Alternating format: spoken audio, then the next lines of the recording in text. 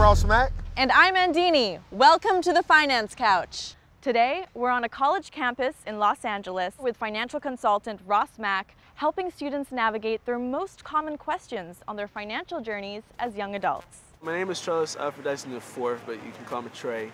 I'm a junior here, and then I am from Las Vegas. I do talk money with my girlfriend a lot.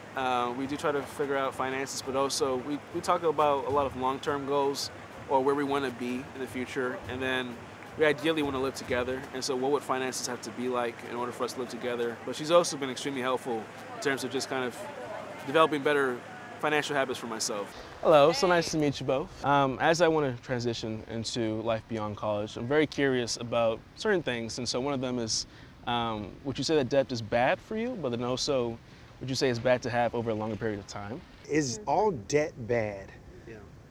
The short answer is no. Not all debt is bad, right? You have to characterize it into two categories. Okay. You got good debt and you got bad debt. By definition, what is debt? You're borrowing money. The good debt is I'm borrowing money potentially to make more money, or I'm borrowing money to potentially own an asset. Say I'm taking on business debt to now reinvest it back in my business to actually hopefully make more revenue. Another form of good debt is potentially getting a mortgage, right?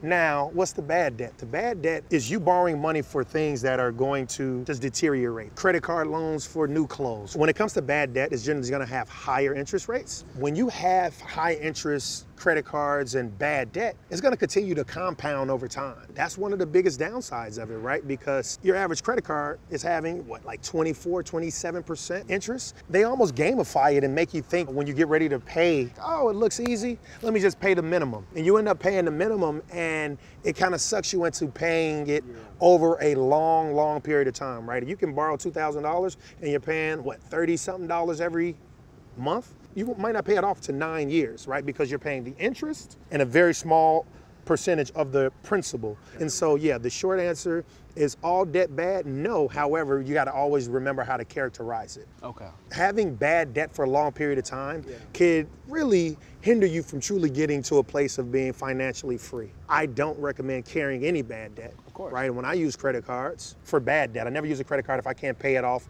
fully day of, right, or the next month. You don't want to get into that hamster wheel of just paying that paying those minimum payments on those credit cards. You're going to look up and it's going to continue to compound, and you're going to end up paying a lot more than what you borrowed. 3x sometimes. Wow.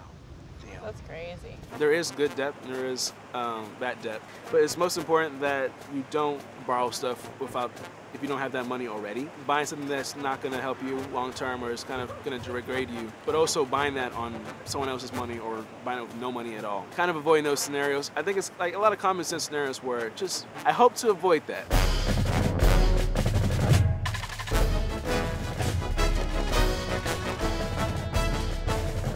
Be sure to subscribe to Million Stories.